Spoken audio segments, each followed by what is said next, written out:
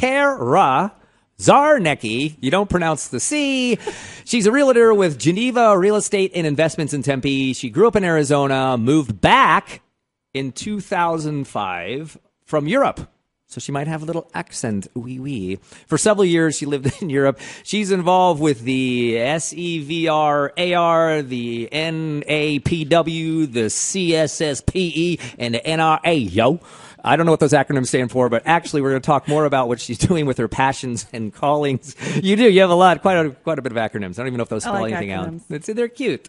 All right, Cara is also the founder. This is what we're going to talk about because you're a helper of those who need homes. Founder of Homes for Single Moms, yes. And then in parentheses, dads. And dads. Which has an abundance of resources for single parents. Let's get to the chatting. Good to see you. You look good in the headphones. Thank you. Very nicely done. Hello. Hello. Thank you for having me. Yeah, it's neat. Okay, first of all, let's get this out of the way because people don't know nowadays because it's a crazy realtor thing. We'll go with realtor for a sec. Everyone wants to know, if it's a seller's market. Is it a buyer's market? Is it a bear market?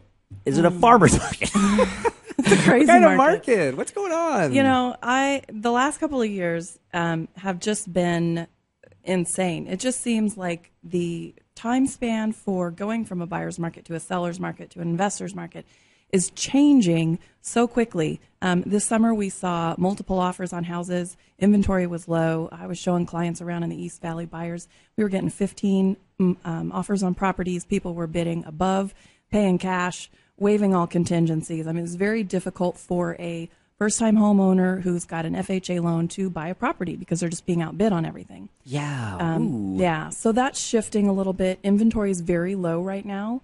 There's about 22,000 houses on the market right now in the Arizona area active. So that's low. So what would a high inventory, like in the day? I say in the day. Remember in the day? 50, 60,000. Okay, that would be a kind of a high deal. That would be there's enough for everybody to go around. Okay. So, realtor, you've been doing it a while. Yes. You like it. You're great at it. Is there some other sort of profession that you wanted to do that you did before this? These are like curiosity background questions. We want to know what makes you tick. Yes. Well, I'll tell you. I hope so. I have a lot of interests. I'm actually a trained ballroom dancer, so I taught ballroom dance for a while. I'm a writer. I've studied English literature when I was living in Europe. British literature specifically. So I also take some of these interests and these passions and I kind of wrap it all up into the Homes for Single Moms idea. Yeah. I write for examiner.com. I'm their East Valley single parenting examiner. So I have an outlet for those types of interests. But I kind of wrap it up all under the same thing because that's what I'm passionate about. I'm passionate about helping single parents get back up on their feet. Okay, so that's a great transition, and you did that very well. So, the writing and everything. Now, when you say Europe, just curiosity, did you live in Britain because you studied British literature? No, I lived in Germany. Ah, sprichst du Deutsch, ja? Ein bisschen. Wie heißt du? Super. Super. How are you doing, ladies and gentlemen? Hast du einen Hund? Ein. Do you have a dog? Yes, one. She has kleiner Hund. einen Hund. Okay, and that is my German. I speak it sometimes at home when we do German Day. But my girlfriend and I do a lot of role play. Okay, that's a whole different subject, which we're going to talk about down the road. We talk about dating and things like that. It's a lot of fun. Das ist gut, Herr Olga. Okay, so you get into this writing thing, and now the Homes for Singles Moms. So kind of describe that a little more detailed. How did that come to be? Because you are passionate. This is a very neat thing. Right. So I'm a single mom. I was in property management with a real estate company in Chandler, knew I was going to be getting a divorce, so I went and got my real estate license so I could work strictly in sales, mainly so I could be home, have a more flexible schedule. I mean, you work all the time, but you can work from a home office versus being gone. Knew that was extremely important for my children. My background is in interpersonal communications. I worked after school programs when I was in college, so I know that the hours between 3 and 6 p.m. are essential for interaction with kids. Latchkey kids get in a lot of trouble, unfortunately. So there's all kinds of school programs and things like that to help curb that. Right. So I specifically went into real estate sales, thinking that it would help with my time with my kids. I can take them on showings. I can, take them to the office with me. Have them clean the houses. You know what I mean? Right. Kids are they don't even durable. clean their own room. Oh, that's true. Okay. And my kids are older. My daughter is 20 and my son is almost 18. So they are older kids and they are able to be involved in whatever I need help with. So that was the main purpose for it. As I went through my divorce and I was a single mom and I was experiencing that, I was in the same position that the majority of the Valley was in back in 2009, is I was underwater in my house trying to save it. When you go through a divorce, it's very typical. You have credit issues. You usually take a credit hit. You usually are financially drained with legal fees and all that. So there was a lot of things that I experienced that I heard other single parents experiencing as well. And I know that statistically, that I realized along the way is that the children that live in a house that's owned versus a house that's rented are more likely to stay in school. The teen pregnancy rate's lower. Wow. The amount of education they have by the age of 25 is more education statistically versus kids that don't go on to college, whatnot. So there are benefits like that to owning a home. So it was very important to me that people that wanted to own a home or wanted to maintain and save their home, that I wanted to help them with that, because I started receiving help, and there are a lot of resources out there that a lot of people just don't know about. Yeah, education is key. Right. And when I was going through this, I didn't have one resource to go to find out about these things. I was scraping and struggling and looking to find out what to do about these things. You talk about nutrition, and there's all kinds of, I think one of them is called Angel Basket, where you can get, or Bountiful Basket, where you can get I've heard about fruits that. and vegetables. And I think it's called Angel Basket, Angel something. But you can also get meats and other items in it as well. But it's kind of a similar thing: Extra Farmers Market produce and things like that. So it's the ability to have a healthy, stable environment when you're going through a rough time is absolutely there, but you just need to know where the resources are. Yeah, so you compiled this up, and now it's a package deal that you're doing. What you're doing now? Well, Homes for Single Moms is a program. I looked into making it into a nonprofit. That was actually not a route that I wanted to take for various reasons. One, because it was a conflict of interest to have a nonprofit and then to refer people and make commissions and sales. Right. So I had to do kind of one or the other. Also because I saw it going in a certain direction, and if you have a nonprofit, you have to have a board, and you don't necessarily get to choose the way that it goes, and you can be voted off. And so I thought, and I talked to several people, and the advice was just be a business that generates income that donates to the nonprofits. Yeah, so neat. I'm very involved with a lot of other nonprofits in the Valley. If people I don't do anything with or have resources for single moms that are evicted or domestic violence or anything like that. But I do know of a lot of shelters because there are lots of them in the Valley. Yeah, neat. Yeah. So it's just about knowing where to go, and I want to be the hub. I want to be the hub. I like that word. You are the hub. I want to be the hub. When a single parent needs a resource, I want to be the hub, and I want them to come to our website, our Facebook page, our group. We have a Facebook group of single parents. There's about 70 single parents in there, and we talk about parenting topics that are specific to us. This Facebook thing. Yes. You want to describe that a little bit? What is this Facebook?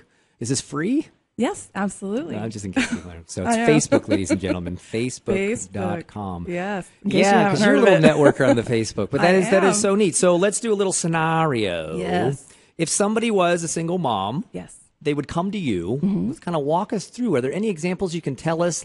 Sure. And you don't have to use real names. It would be kind of neat if you did use their real name, because just to see what kind of assistance they are getting. Right. But what would they do? Well, everybody has a different place where they start. Some of them are ready to go. Some of them are just curious. So I'll give you a couple of scenarios. So there's a woman that approached me. She was discussing divorce with her husband. She needed to know what they should do with their house. Obviously, you're in a situation where they're underwater, because then you need to look for a short sale. If you're getting divorced, there's issues with the deed and the divorce decree, and who has the house and who has the right to sign things. And so there's a lot of issues with that. that an experienced realtor with short sales will be able to help you with. Some court cases right now, if you're going through the courts and going through a divorce and you have a house that needs to be disposed of, sometimes they will assign a realtor now. So you don't have the option to choose. So, there's a lot of different scenarios. Every short sale is different. I've negotiated short sales for, several years now, and every single one of them is different. So that's one scenario. I had another scenario where a woman had been a single mom for a long time, about 13 years. Her mother had passed away, left her some money. She had she had gone through some program called Homeward Bound, where she had recovered from drug addiction. She had been clean for like 10 years. So she had this money that her mother left her, and she wanted to buy a house because that was a dream of hers. So she had graduated from this program, and we looked into buying her house.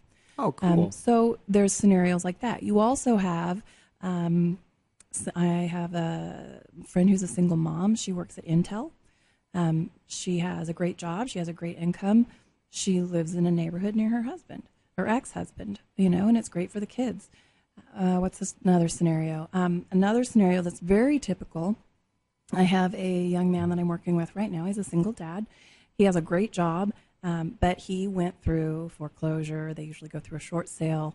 If that's the case, there's usually 3 to 4, sometimes up to 7 years before they can buy again. Right. Sallie Mae loans are a big hindrance when it comes to getting a loan sometimes for a house. So people that are going through, they had a default on a student loan payment because they had a divorce, and it was somebody else's student loan, and they didn't feel they should have to pay for it, so they weren't paying. So there's all kinds of scenarios. So very typical is that somebody will approach me. They'll say that they're interested in buying a home.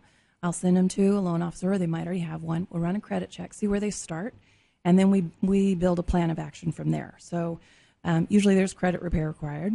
Usually there's some type of paying off loans, or what other scenarios? Credit repair is basically the main thing. Right. They need the credit. They need the credit, or they need to save up money for a down payment. There's FHA programs out there that are 3.5% down. If they've already bought a house recently, then that's not something that they're eligible for. But then there's also all kinds of programs out there that some people don't know about that are used to be called Homes for Heroes. I think they've renamed it. But it's for firefighters, police officers, teachers. You can get down payment assistance on some of these programs. That's where the education thing is. Right. So is there a fee for this sort of thing? We're going to kind of wrap it up a little bit, but let's do a little infomercial of how people are going to find you. Do they come and say, okay, matter of fact, did you answer, is there a fee? Just curiosity. There is not a fee. The only fee I get paid is if we have a real estate transaction, and I get paid by commission at the end of the transaction. Right. So it's like a regular kind of realtor thing. So everything else, I sponsor classes. We've sponsored classes on credit repair, on financial planning, saving for college. I had a gentleman that has a business development school in Central Phoenix, and he donated 15 spots for single parents in this business development program. It was 4 months long, and it was a $4,000 value. I've had people come in and do resume writing workshops. None of that at this point. They don't charge me. I don't charge them. I just kind of organize and facilitate. So I love to do that. I love to pass that on. It's not about making money, although that's part of the reason that I didn't go the nonprofit route, because I didn't want to spend my time focusing on fundraising. I obviously have a family to feed myself. Hello, yeah. I am a single mom. I know, I remember. Right. That's where this came from, silly. Right. But I don't want parents to not get the resources they need because they don't have the money to do it. Exactly. No, I think that's wonderful. So give us some, where you at, phone numbers, this is the Facebook thing you speak of, websites. Yes, websites. So if you go on Google and type in Homes for Single Moms, you will find about 5 pages of LinkedIn, Facebook, Twitter. Twitter handle, Cara CZ. Hello. Cara CZ on Twitter. Facebook, Homes for Single Moms. Find our Facebook business page. Connect with us there. Cara Czarnecki is my personal Facebook page, so Facebook.com/Cara Czarnecki. HomesForSingleMoms.com is also our website.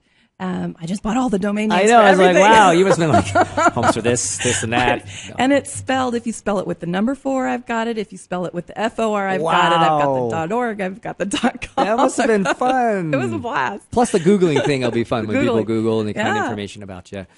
All right, that wraps it up. Any other tidbits you want to add? Because here's what I do as a 30-second thing. Bam, anything you want to say in 30 seconds. Yes, absolutely. Okay, sweet. Anything. So Do a shout out. the whole reason that I did this is because every child that goes through a divorce has the right to live the most resourceful, eventful, full, healthy, thriving life that they can. So the reason I do this is for the kids. If you are a single parent, get involved with your kids. Get involved with the school.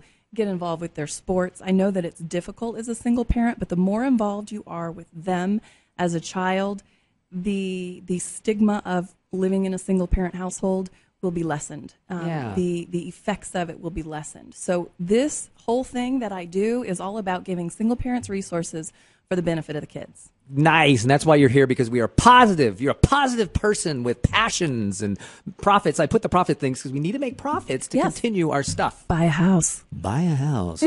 Or sell a house. Cara. Yeah, do whatever. Just Google her. All right, ladies and gentlemen, that is all we have with Cara. We are going to go on a little commercial break. We're going to have Carlo. He's going to be playing a little, I don't know, now I go into a different accent. I'll be back with music.